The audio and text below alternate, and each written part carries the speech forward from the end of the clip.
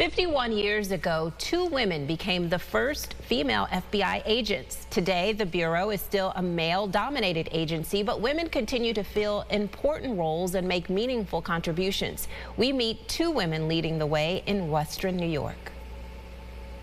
It's important for people to see me, especially those who look like me. 8 years ago, LaVonda Locke became the first African-American administrative officer for the FBI in Buffalo. She supervises 130 professional employees in offices that include Rochester.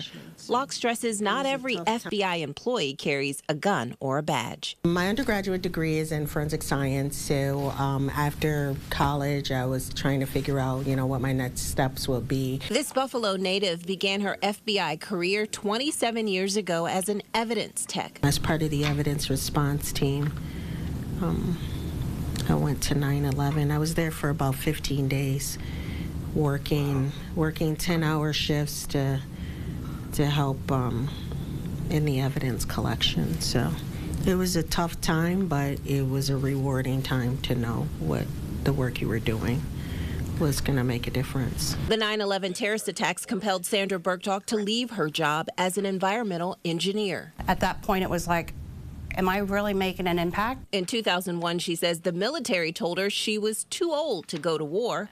The 35-year-old then heard the FBI was hiring and applied. In 2 years, when she turns 57, this supervisory special agent in Rochester says she'll once again be told she's too old, this time by the Bureau. But she says she'll retire knowing she's made a huge impact. Through the years, some of the cases I've worked, I've really enjoyed putting people away in jail for doing things that they shouldn't be doing. For nearly 20 years, she's worked in multiple field offices helping to put away criminals for billions in healthcare fraud and more recently pandemic loan fraud. But her work on behalf of kids who have been abducted, trafficked, or sexually exploited brings her the greatest satisfaction. She recalls a pimp she helped put away for 25 years and one of the young girls she rescued from prostitution. I went to her juvenile court appearances, and when the judge asked her what she wanted to be when she grew up, she said an FBI agent. What more can I ask for?